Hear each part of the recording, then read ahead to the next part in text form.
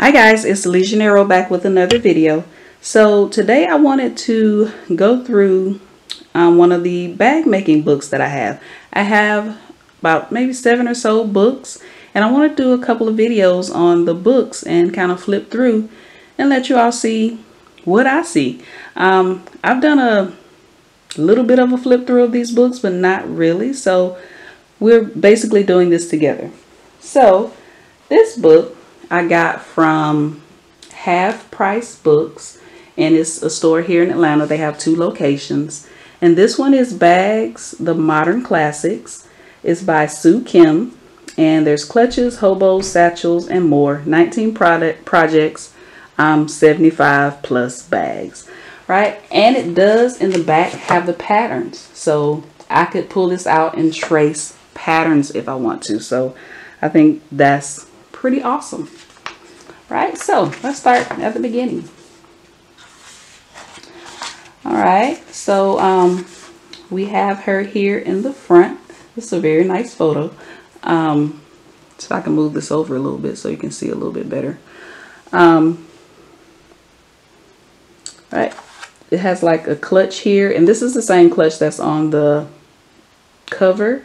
It's an actual pleated clutch, and that's super cute. And this looks like a tote of some sort, but I'm sure we'll see it in the book, so I'll know what it is a little bit better. All right, so you have your table of contents here, some more photos of some more books. Her acknowledgments, her introduction here. I'm not going to read any of this to you, don't worry. Right. And this is sewing terminology, and that's one of my biggest things. I'll say thingamajig, thingy, all kind of stuff, and he's saying it all wrong, okay? But yeah, she has sewing terminology, so you know the right things that you are calling the right techniques. Some other useful information: what tools to use, making and using patterns, using half patterns. So I'm guessing that means when you cut the pattern on the fold, so I guess that's called a half pattern.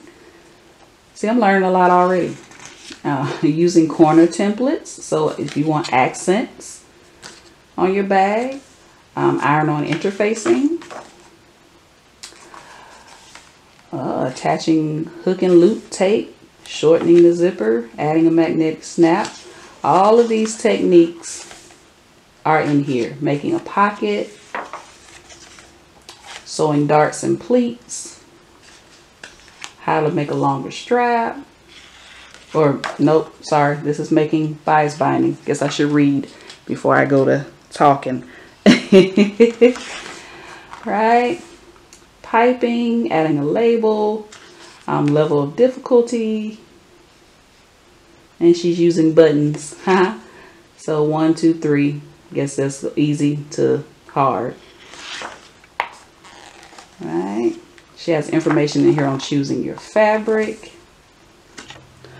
All right, so looks like we're getting into the bags now. This is a small bag. This is the sunglass case. Super cute, right?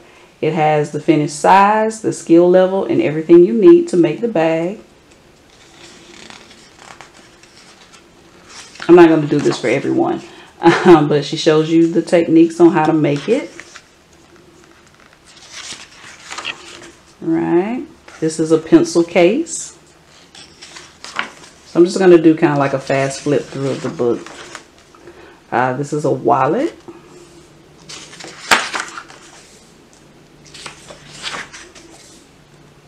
And she has pictures and step-by-step on how to make it. The wristlet zipper purse, and this is the one with the pleats.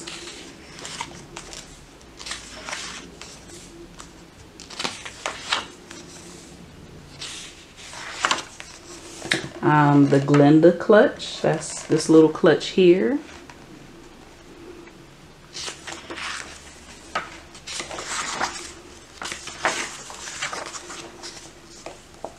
This is another pleated clutch. This looks more rounded.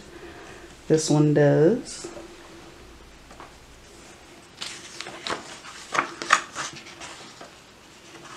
The Uptown clutch, that's the one that's on the front cover.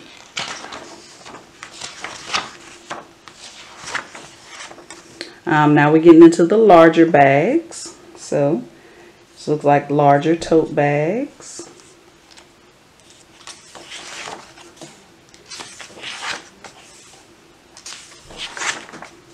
All right, so this is a hobo bag.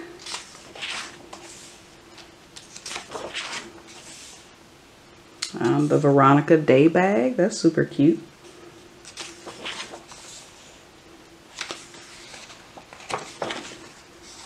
A shopping bag.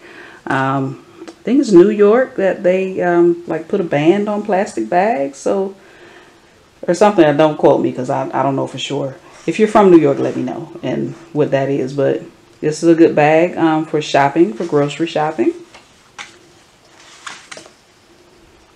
Another cute little bag.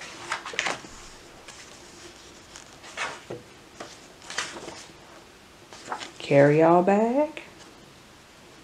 Looks nice and roomy.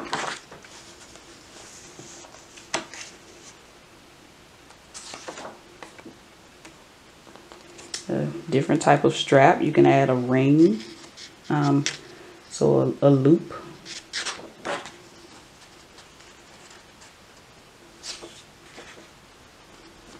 Oh, that's super cute with the little flower on it.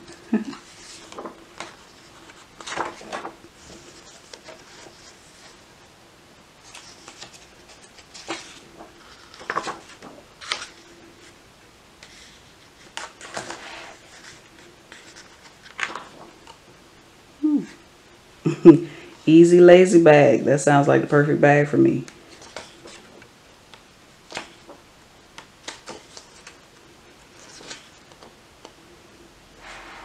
That's a cute little bag. Uh-oh. This is the Rebecca bag. This looks like it might be an oversized backpack. That's super cute.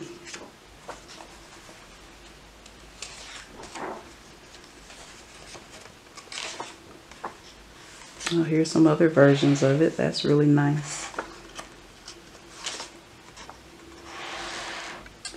The Smart School bag. I like that. I really like that. Alright, now we're at the end.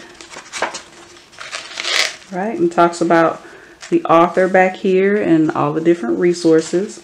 And like I said earlier, the patterns are back here, so I can take this out and trace the patterns that I need to use. But yeah, I think this was a pretty good deal. I paid $5.99 for it. Like I said, it was at half price books. So if you can find a bookstore that was like a half price books or something like that, and you like what you saw in this book, you should definitely give it a purchase. All right. Thank you guys for watching and flipping through the book with me. If you like this video, click the thumbs up button. Don't forget to subscribe and also hit the notification bell so you'll be notified each time I post a new video. I post videos on Tuesdays and Fridays, and I'll see you in my next video.